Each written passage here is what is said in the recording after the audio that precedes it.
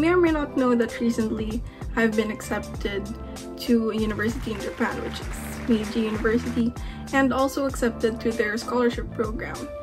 And ever since I posted about that, I've been getting a lot of questions and queries about how I applied, what were the procedures, what requirements were needed, how much I spent, and stuff like that.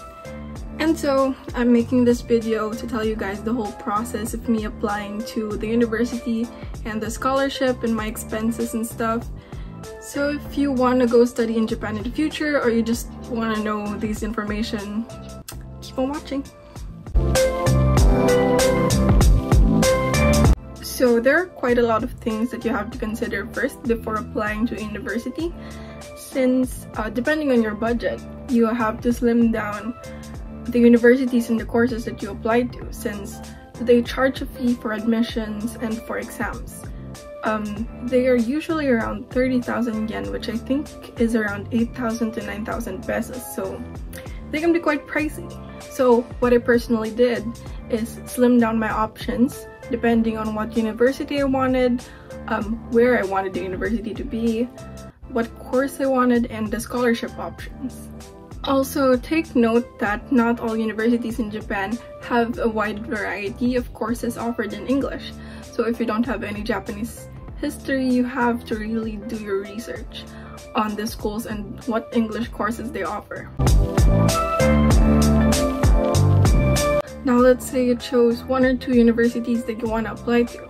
What you're gonna do now is go on their website, on the admission page, and browse the admission procedures. Usually they have a packet that you can download which states everything from expenses, mailing addresses, and the complete list of procedures and deadlines that you have to follow. And from these requirements, you need to manage your time wisely. I say this because there are some requirements that you still need to request from your previous school, which will take a few weeks at least.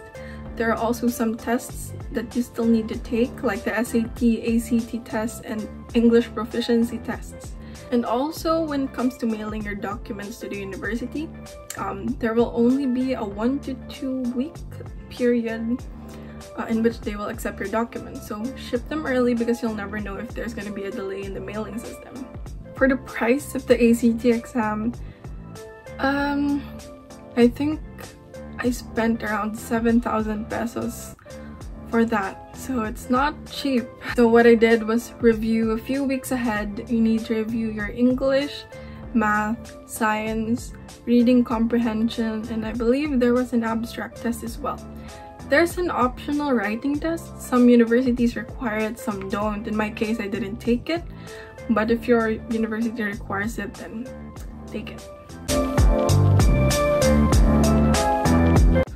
Okay, so putting all the physical documents aside, you now have to keep track of their website, because they're gonna update the website from time to time to put following procedures, and also you need to wait for the online application system, since there are gonna be some forms that you have to fill up, and also the payment for the application is going to be made through there.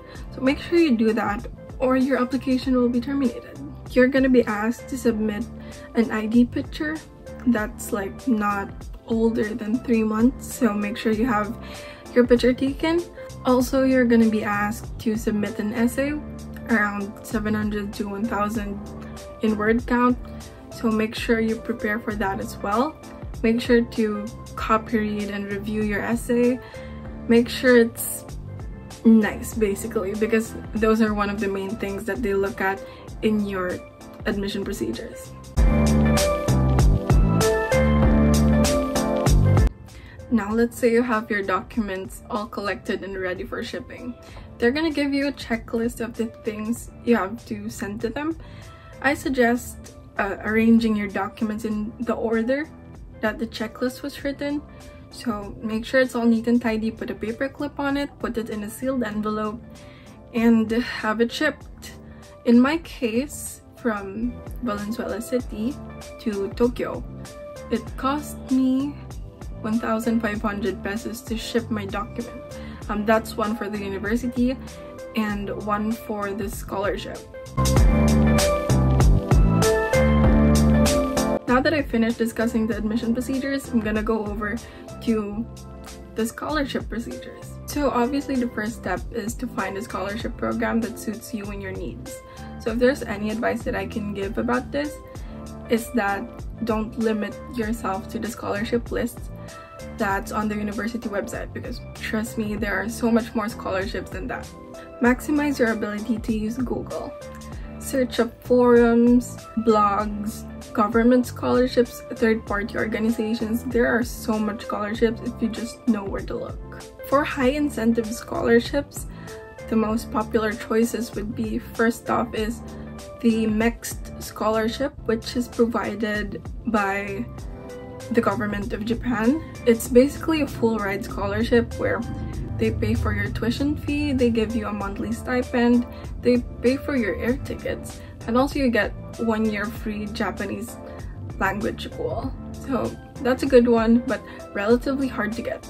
The second one would probably be the tuition reduction scholarships that your universities would offer. You can often find these promoted on your university's pages in the admission section. I believe in most cases it is unsure and unstated what percentage of tuition reduction you would be getting. I think it's highly based on the documents that you submit, and the administration is going to decide how big your tuition reduction would be. So if you're in high school or in college wanting to apply as a transfer student, I suggest putting all that extra effort to make your grades high, because that's going to be a big impact on your scholarship. As for the scholarship requirements, usually you'd have to submit a photocopy of the files that you submitted for application, and also financial statements from your parents or from you if you're going to be self-supporting. You also have to submit a photocopy of passports, more ID pictures. Then you're gonna have to submit another essay. Please do not use the same essay that you submitted to your application. That's gonna leave a bad impression if they ever find out that you use the same essay. Now let's talk about the interviews. Expect that you're gonna have 2 different interviews, one for your admission and one for your scholarships. And it's better to expect that you're gonna receive different questions so that you can prepare more. So to help you out with this, I have the list of questions that I personally prepared for. So make sure to list them down or something. So the first one is, tell me about yourself. So this is generally taken as a basic question, but I believe they don't want to know your name, your address, and your age, but rather what you have to contribute to the university or why they should give you a scholarship. So when answering this question, make sure you prepare a not so long and not so short answer that includes all the necessary information that will make them think, oh, so that's what they have to offer. Basically what you're doing is marketing yourself to the university, but do not fake yourself, do not fake your answers.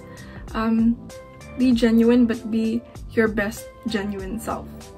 The second question is exclusively for the scholarship. It's, why do you deserve this scholarship? So basically they want to know if you're a worthy investment, because they're going to be spending money, they're going to be spending time on you, and they want to know if it's going to be worth it. Are you worth it? What can you do? What can you offer? I know there's going to be an urge to say it's because you're smart, or you have good grades, or you have good credentials, but what do you have to offer beyond that? Do you have feasible plans set for the future? Do you know how to plan? Do you know how to lead? And how do you plan on repaying the favor that they're going to give you? Now for the third question, it's, what are your strengths and weaknesses? So first off, you start with your strengths. Go off. Tell them everything you have to offer humbly. So let them know what you can do, but also make sure to let them know that despite all that, you can still be a humble person and submit to authority. Now the weakness part is a tricky one, because yes, we all do have weaknesses, but I don't think anyone really wants to say what they're not good at. But you're still gonna have to be genuine. Tell them about something that you struggled with in the past, but also tell them how you handled it, how you faced it, and how you eventually overcame it. through this, they're gonna see your perseverance and resiliency in certain situations. Because if there's one thing that they're looking for in asking your weaknesses, it's how you handle them. Because how you handled things in the past are probably how you're gonna handle things in the future. So for the last question that I prepared, it's why did you choose this university? So of course, for the necessity, what I told you earlier about slimming down your options is gonna be handy when it comes to this question. Of course, you're gonna tell them that the school has the course you want, has the program you want, and even has the English-based course that you prefer. I expect that you looked through and about the school before you applied. So whatever key points you liked, whatever things that motivated you or pushed you into applying to the school, tell them about it. Mentioning things about school achievements or values that they may have can be like a plus point in your interview, because they actually know that you're interested in the school and not just the benefit that you're about to get from the scholarship or something. Now for clothing choices. Obviously, don't wear something like this, but also don't go over the top and wear something overly formal. Just go for smart casual. Preferably a collared shirt with a base of a solid color. Maybe enhance your appearance a little bit, some light makeup, make sure to brush through your hair. Basically, look decent, smart, prepared, and confident. I know it can be a lot, but it can be achieved. And lastly, some people may forget this because of nervousness, but smile. During your interview, make sure to smile and just show them that you're happy to be there.